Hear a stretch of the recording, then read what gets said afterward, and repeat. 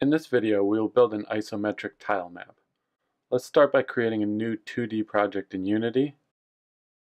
The project we're building is called Moon Mist Hollow.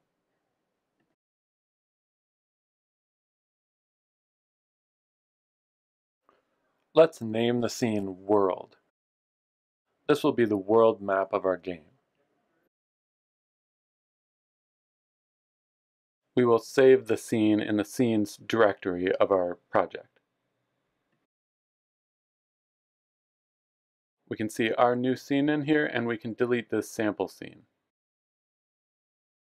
We need to load in our assets. I purchased two very nice collections from the asset store, and we've linked them both in the description for this video. We have all the images we need in a resources directory on the desktop. We can copy this directly into our assets directory, and when we return to Unity, it will automatically import the assets into our project.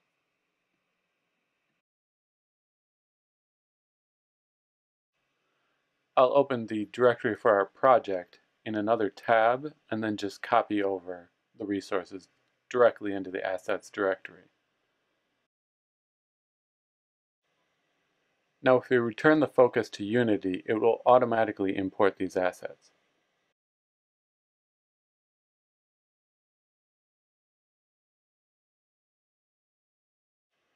Here we can see all the images in Unity for the first time.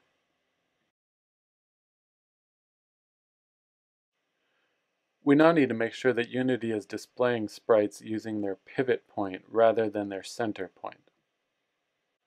My editor is already using the pivot point, but this defaults to center. This is important because the stacking of the tiles for an isometric map relies on this pivot point. So we want to be able to see it. Next, we will change the pivot point for our images. The pivot is the origin of the image. It is the point which defines the position of the image. It will affect how the image is layered in our tile map to create the illusion of depth. To change the pivots, we can select a group of images and then change the pivot for the entire group with the inspector. We first change the pivot option to the custom setting, and then we adjust the pivot position. For the character, we want the pivot to be right at the center of their feet. This way the character's feet will be considered the position of the character, and this will make the collisions work nicely. Let's drag the E01 image into the scene so that we can see the pivot point. The blue circle in the center of the image is the pivot point. With these images, a Y value of 0.12 will work. We can leave the X value in the center at 0.5, and we can apply this to the entire group of sprites.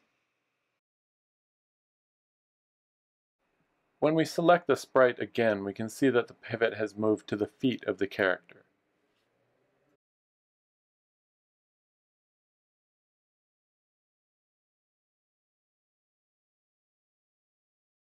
Now we'll apply this same pivot to the left, right, and up images for the character.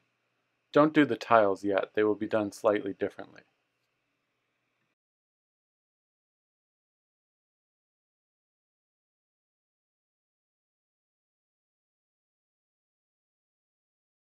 Now that all the character images are done, we can change the pivot points for the tiles. But they are drawn so that the pivot should be near the top of the image. As before, the first thing we do is change the pivot from center to custom. We can select all the images in the tiles directory, change the pivot to custom, and then change the Y value to 0.78. We can apply this setting and then drag the brick A image onto the scene. When we look at it closely, we can see that this centers the pivot around the top of the brick.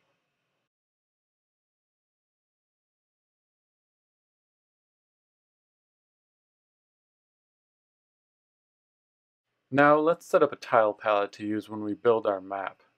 We need to open the tile palette window. It's under the 2D section.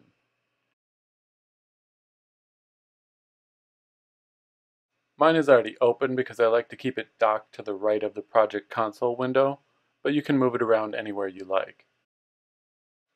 We also need to do one more thing to make sure that our tiles display correctly. We need to update the pixels per unit for our tile sprites. We want a tile to be exactly 1 unit long on our tile map.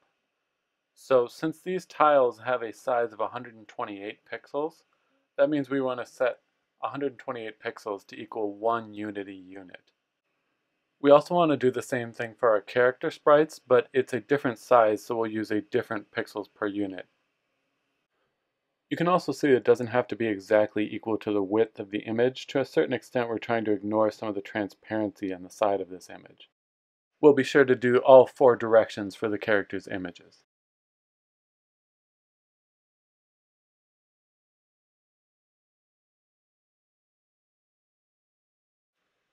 We can now choose Create New Palette from the drop-down on the Tile Palette window. We will call it World Palette and set the grid option to Isometric Z as Y.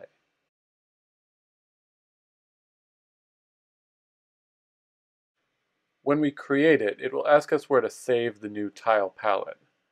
We can go into our Assets directory for our project, and we can create a Tiles directory inside.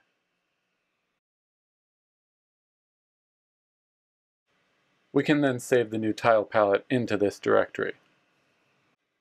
We'll come back to our new tile palette in a moment, but let's get our tile map created. We'll go to the object hierarchy and we'll create an isometric Z as Y tile map. The Z as Y part means that we will be able to sort tiles at the same Y position based on their Z values. This will allow a stacking effect that creates the illusion of tall tiles that the characters can walk behind. All tile maps require a grid to place the tiles on, so the grid was created automatically for us. There's one global setting we need to update so that the sorting of our tiles works correctly.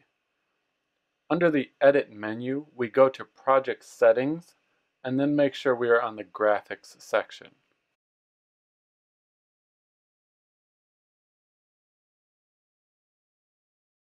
We're going to set the Transparency Sort mode to Custom Axis. And then we're going to change the sort axis to the y-axis. Because we're using the Z as Y isometric tile map, we also need to add some bias towards the Z value as well. Unity currently suggests minus 0.26. We don't want it large enough to override the y-axis sorting, but we do want it taken into account. We also need to change the mode of the tilemap renderer to individual. The chunk rendering would break the tile sorting we just set up. When chunk is activated as the mode, the tiles are put into batches and rendered together instead of layering them along the y-axis like we want them to be. Let's put the tiles onto our tile palette and actually begin painting some of our tile map. When we move the images onto the tile palette, it'll ask us where to create the tile objects.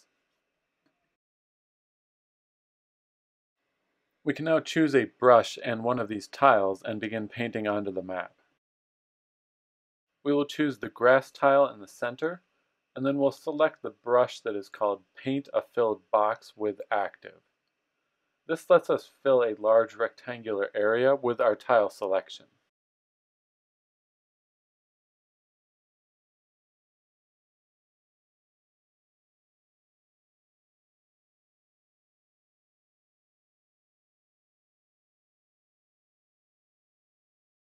Alright, let's save our project and then run the game for the first time and see how it looks.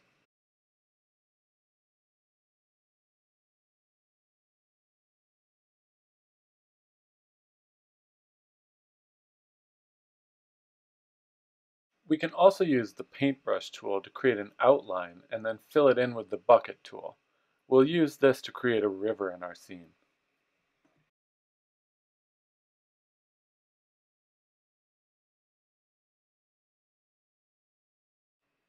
We'll play the game one more time to see how it's changed the scene.